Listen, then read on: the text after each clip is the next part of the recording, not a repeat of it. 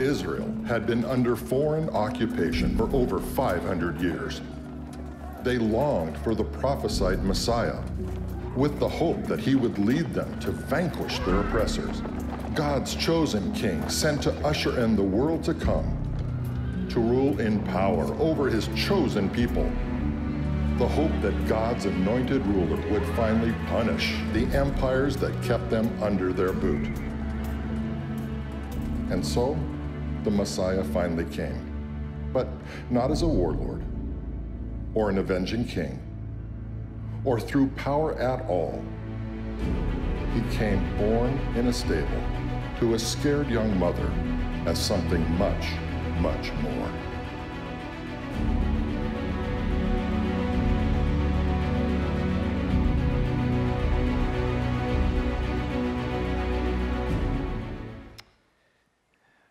Picture all of history on a string, on a timeline, all of history. And then you just randomly kind of go along that line of history and you pick one little spot, one moment. I'll grab a random one. Here you go. You ready? Boom. September 16th, 1962. You know the amazing thing that happened that day, the incredible history-changing thing, right? That's when I was born, okay? September 16th, 1962. And you know what? The next year, it was just 1963. It didn't change history. It didn't define history. We all have those moments. We were born, those moments along the timeline. But the moment we talk about today, the birth of Jesus, where God left heaven and became Emmanuel, God with us, born in a manger, that moment on the timeline, watch this now, that moment when Jesus came, right there, boom, there it is. That moment was called zero. Why do you say that? Because everything before that is called BC, 100 BC, 700 BC, and everything after it is called AD, Anno Domini, the year of our Lord. Do you understand that all of history is divided on the zero of Jesus coming? Because that changed the world. His dot on the timeline defines everything. And in this Christmas season, we're thinking about this reality. We're thinking about the idea that in the Bible, in this book that God's given to us, the first 2/3 of this book, called the Old Testament, are filled with prophecies, predictions. And one of the things that the prophets and the poets and the kings pointed to was that one day a Messiah would come. One day a Savior would come. And some of these prophecies prophesied in the book of Isaiah and in the Psalms and throughout the Old Testament, some of these prophecies are pointing ahead 700 years or 1,000 years. Over 60 prophecies, all pointing that one day a Messiah will come. Where the Messiah will be born? Bethlehem. But where the Messiah will come from? Nazareth. Who the Messiah will be? Emmanuel, God with us. Anything interesting about the Messiah? Well, born of a virgin. All these things are pointed to by the prophets. That he would come and give his life for lost and broken people, all prophesied. And after 700 years, after 1,000 years, after all these prophecies, they all coalesced, they all came together when Jesus Christ came. And in Jesus' birth, his life, his death, and his resurrection, over 60 prophecies became fulfilled in this one person because he was and he is the Messiah. So the prophets prophesied. When Jesus came, it defined time, the year of our Lord, or BC, and now in our world today, in our lives today, does all that still matter? Does all that still make a difference? And the answer is yes. Because the one who came, the one who was prophesied to come as Prince of Peace, is still the Prince of Peace today. And when we walk with him, we walk in his peace. Because the one who was prophesied to be Emmanuel, God with us, is still with us. The one who said he would come and die for our sins still offers himself to us. And so when we look at this coming of Jesus, and when we think about Christmas, it's the picture of the manger, it's the baby, and that's an important part of Christmas. But for Jesus, it's the whole story. If we just leave Jesus in the manger, we miss the reason why he came. He came to give himself. He came to sacrifice, to serve, and to save. That's why Jesus came. He came out of love for us. And when somebody shows up asking the question, well, why are you here? It matters. You know, why does somebody just show up? Imagine for a minute, imagine you're in your home, and it's evening time, It's kind of dark out, it's quiet, and you're not expecting any company, and all of a sudden, there's a knock on the door. You're not expecting it, so you kind of get up and you go to the door. You don't just throw the door open, it's nighttime, and so you kind of send you go, who's there? And a voice comes back from the other side. I'm a robber. Well, what do you plan on doing? I'm a robber. I plan on robbing you. Now, at this point, what emotions come to your, you're like, you're not throwing the door open. The reason they're coming determines your emotional response and your physical response to them. You don't open the door for someone like that. Now, same scenario, you're home, it's nighttime, it's kind of quiet, you're not expecting any company. Knock on the door. You go to the door. Who's there? And a familiar voice comes back. It's Otto. Oh, Otto, how you doing? Now, all of a sudden, flashing through your mind is all your interactions with Otto. Otto's the neighbor who borrows things and doesn't return them. Otto's the neighbor who borrows things, and if he does return them, they're broken or they're dirty and they're not well taken care of. Otto's the person who always has a favor for you to do for him. And so now you're standing at your door, and it's a different set of emotions. It's not the same emotions you have if a robber's there, but it's not, come on in. There's kind of caution involved because that's how people respond. Now imagine you're in your home, it's nighttime, it's dark, it's quiet, you're not expecting any company, and all of a sudden, a knock on the door. And you come to the door and you say, who's there? And the voice comes back, it's Jesus. And you say, what do you want? Why are you here? And he says, I've come to serve you. I've come to sacrifice myself for you. I've come to save you from all your fears and all your brokenness and all your wrongs. But if you have any sense at all, and if you believe what he's saying is true, you say, come on in. Because when somebody comes to serve and sacrifice and save, boy, you want to know that person. That's what the Messiah came for. And we can, some people can look at that and say, well, that the whole idea about Jesus, sacrificing his life and all, I don't understand what that's all about. I think we actually we understand the nature of relationships. When you love someone, when you care about someone, when you really love them and care about them, you sacrifice for them. It's true in every deep and meaningful relationship. Think about parents. Parents serve and sacrifice. Kids don't fully get that, even as they're growing up, and if they start to get a perspective, they don't fully get it. I remember for me, I didn't really think about how my parents had served and sacrificed until Sherry and I had not one, not two, but three children. It took 3 kids and raising 3 kids, so finally I had this moment where I realized, wow, my parents did this. Now, my parents' story is interesting, because my parents had 2 children. That was their plan. They were going to have a boy, then a girl. You know how you plan your future? You know how that works, right? Never like you plan, right? My parents' plan was to have a boy and a girl. So they had Allison. They had a girl. So they thought, well, we'll have a girl and a boy. So they had Gretchen. So they had 2 girls. And they stopped having kids. And then I came along. I won't give you any details, but my dad would often refer to me affectionately as his diaphragm baby. The younger teenagers can ask your parents later. So 9 years go by. 9 years go by. And my parents have another child, who my dad affectionately referred to as his IUD baby. No, it's not a sermon on birth control, but I'm, So then my brother Jason is born. Now 10 years after me, and he's what my dad's a funny guy, but he'd say, oh, he's my little vasectomy baby. And my dad just says, when you got it, you got it. But my parents stopped after having 2 kids. They were done, and they had 5. And so after we have our 3rd son, and I remember one day I'm thinking about all the diapers and all the late nights and all the challenges of raising kids. I called my parents. I said 2 words. You know what they were? Thank you.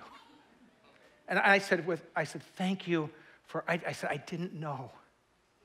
I didn't know how much you loved, how much you cared. I'm starting to get a picture of it now.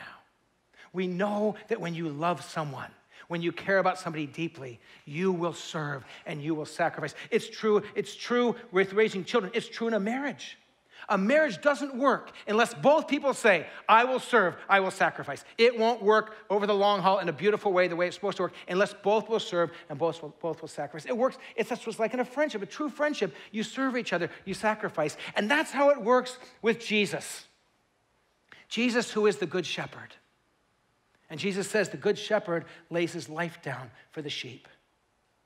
See, the Christmas story begins in a manger. It's a beautiful picture of God leaving heaven, coming born among us in human flesh. But the Christmas story includes not just the manger, but the life of Jesus, the cross of crucifixion, his burial for 3 days, his resurrection, his ascension, and his coming again. That's all part of the Christmas story. And so today, as we think about Christmas, I want us to think about the whole story. That Jesus came to serve, to sacrifice, and to save. That's what he came for. That's what he came to do. And we see this in an ancient prophecy pointing to the coming of the Messiah. If you have your Bibles, you can turn to Isaiah chapter 53. I will also have the words of this portion of Scripture on the screens as well. And I want to walk through part of Isaiah 53. And what I want you to hear is that this prophet Isaiah, 700 years before Jesus comes, is pointing and saying, this is who the Messiah will be. It's a prophetic word. And when you read this and you realize what Jesus did and why he came, it lines up perfectly with what Jesus came and did 700 years later. And so if there's a knock on the door and you say, who's there? And Isaiah says, I want to tell you about this Jesus who's knocking on the door, who wants to know you, who's come to serve and to sacrifice and to save. This is what Isaiah writes, inspired by the Holy Spirit, 700 years earlier, pointing to the coming of the Messiah and fulfilled in Jesus. He writes, who has believed our message? And to whom has the arm of the Lord been revealed? He grew up before him like a tender shoot and like a root out of dry ground. He had no majesty or beauty to attract us to him. Nothing in his appearance that we should desire him. He was despised and rejected by mankind, a man of suffering and familiar with pain, like one from whom people hide their faces. He was despised, and we held him in low esteem. But surely he took up our pain. He bore our suffering. Yet we considered him punished by God, stricken by him, and afflicted. But he was pierced for our transgressions. He was crushed for our iniquities. And the punishment that brought us peace was on him. And by his wounds, we are healed. Isaiah says, that's who the Messiah will be. That's what the Messiah will do. That's why Jesus came.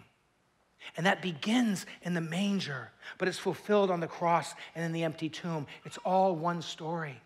So when you look in the manger, don't just think of that moment, think of why he came.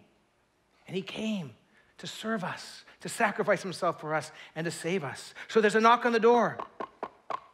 Who is this Jesus? Why has he come? And Isaiah continues to answer that question in verse 6 of Isaiah 53. He says, we all like sheep, we've gone astray.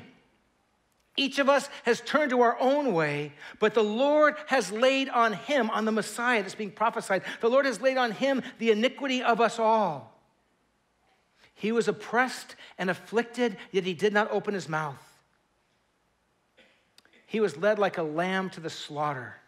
And as a sheep before its shearers is silent, so he did not open his mouth. By oppression and judgment he was taken away, yet who of his generation protested? For he was cut off from the land of the living. For the transgression of my people he was punished. And he was assigned a grave with the wicked and with the rich in his death, though he had done no violence, nor was any deceit in his mouth. Isaiah is saying he will be the Lamb of God who takes away the sins of the world. And he will willingly, gladly, by his own choice, suffer and serve for the sake of those he wants to save. Man, someone like that comes knocking on your door. That only happens once. There's only one that can knock on your door and say, I can do all that. Because he serves and he suffers, but he also saves. And so the knock comes. Who is this Jesus? Why did he come? What's he all about? And Isaiah finishes this story in verse 10 of Isaiah 53. He says, yet it was the Lord's will to crush him, to cause him to suffer. And though the Lord makes his life an offering for sin, the very life of Jesus, an offering for our wrongs, for our sins, he will see his offspring and prolong his days, and the will of the Lord will prosper in his hand. And after he has suffered, he will see the light of life and be satisfied. By his knowledge, my righteous servant will justify many, and he will bear their iniquities. Therefore, I will give him a portion among the great, and I will divide the spoils with the strong. Because he, Jesus the Messiah, poured out his life unto death and was numbered with the transgressors. For he bore the sin of many and made intercession for the transgressors. This Messiah who came, this Jesus born in the manger, he was not the Messiah that was expected, but he's exactly the Messiah that was needed. In the first century, they were expecting a powerful military conqueror to overcome the Romans who were leaning hard on the people of God. And they were wanting somebody to come and with power and military might cast off their oppression. And Jesus came humbly born in a manger. He said, I've come to sacrifice, to serve, to suffer, to lay my life down for you, that you might be saved. That's the message of Christmas. That's what Isaiah was prophesying. That's why Jesus came among us. It's not just a Christmas card. It's not just a postcard. It's not just, isn't that cute, a baby in a manger? We're talking about God, eternal God, God of very God, coming among us as one of us and giving his life for us. Does all that make any difference now? Oh, it makes all the difference in the world. Because the Bible talks about how Jesus knocks. And I love this. The Bible doesn't say Jesus kicks the door in. He doesn't.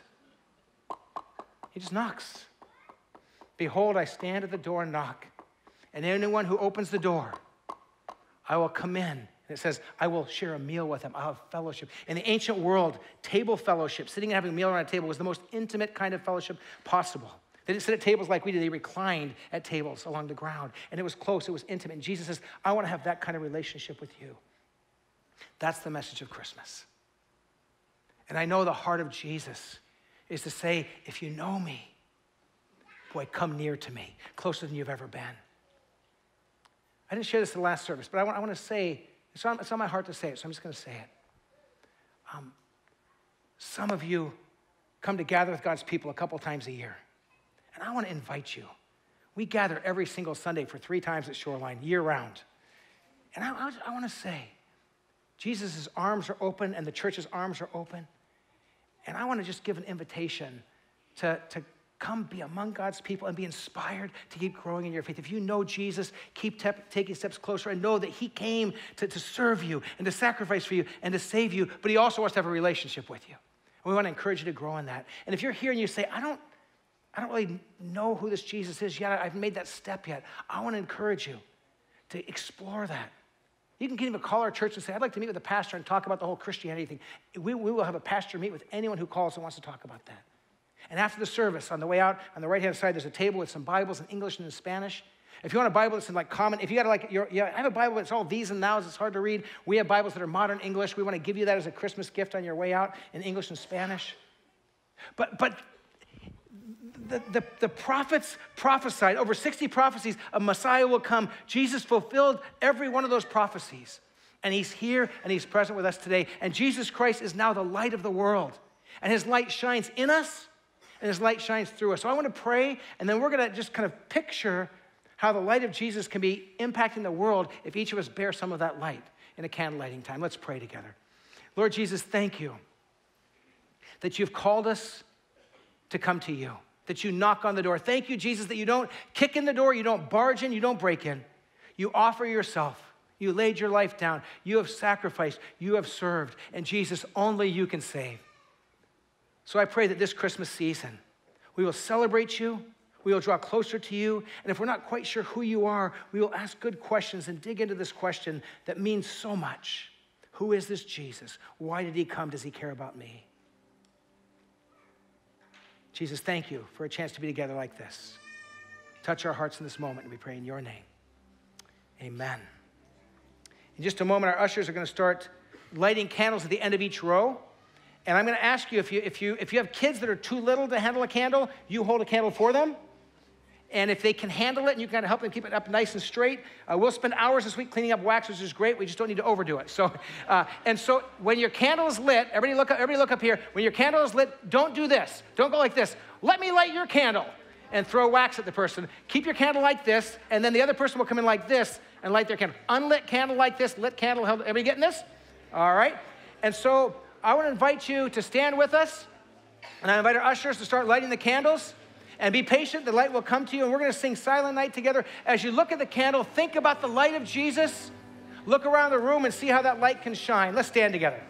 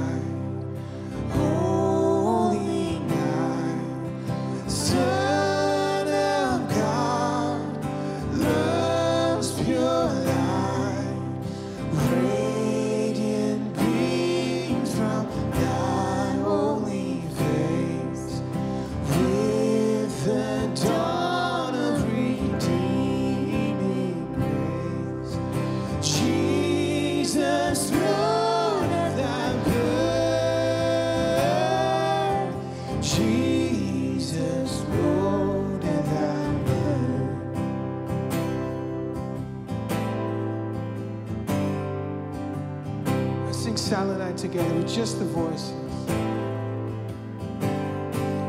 Silent night, holy night,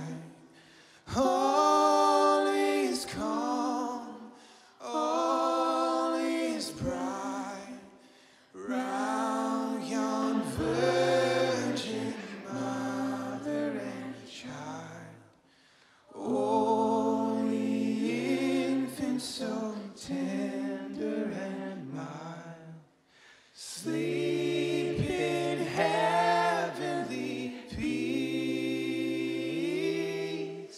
Sleep in heavenly peace. One of the scriptures that talks about Jesus talks about the fact that he is the light of the world. But the Bible also says that we are the light of the world if Christ lives in us. If you want to get a picture of how that could impact our world, if you're in the front row here on the main floor, turn around and just look back for a second. Just turn around and look around.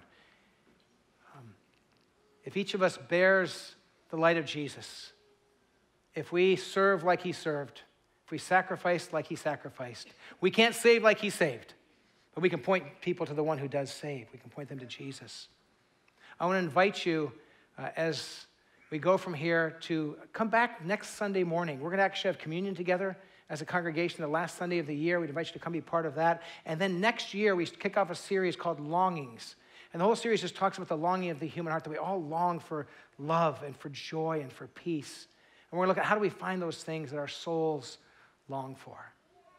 And so we're so thankful that you came to join us. And if you want to get a Bible on the way out of here, if you're new at Shoreline and you want to learn more about the church, you can go out these doors to the left to the Connection Center, and they want to give you a little gift. Thank you for coming, a little Christmas gift for you, and answer any questions you have about the church. But I want to invite you, when I count to 3, we are going to blow the candles. I'm going to give you a word of blessing. I'm going to go 1, 2, 3. We're going to blow the candles out, and then we're going to go in the light of Jesus, and we're going to bear his light. So as you go from this place, go walking in his light, filled with his light, and understanding that the Jesus who serves, who suffered, and who saves is alive and wants to lead your life. Go in his peace. Amen? Amen. And let's blow them out. 1, 2, 3. Merry Christmas.